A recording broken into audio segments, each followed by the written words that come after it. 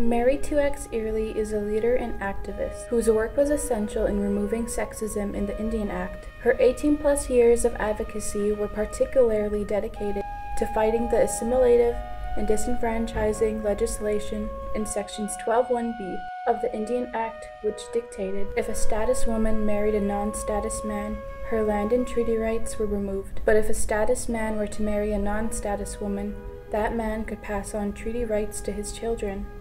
Additionally, if a woman wanted to divorce a status Indian man, her status would also be revoked. Mary was born on the 4th of October, 1911, on the Kanawake Reserve. In 1929, she left her reserve and moved to New York City to find work. Here, she met her husband, Edward Earley, an electrical engineer of Irish-American origin.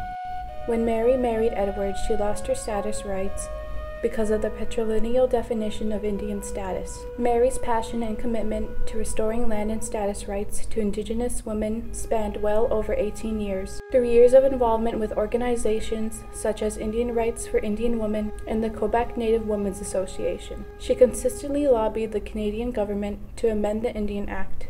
It was a long, difficult battle, but Mary's efforts to highlight racist and gendered discrimination in Canada at a national and international platform finally received attention when the Government of Canada finally passed Bill C-31 in 1985. Bill C-31 was an amendment to the Indian Act, reinstating status to women who lost their status due to Sections 12(1)(b), which to Mary and women like Mary meant, after all these years, I'll be legally entitled to live on the reserve, have the ability to own property, die, and be buried with my own people.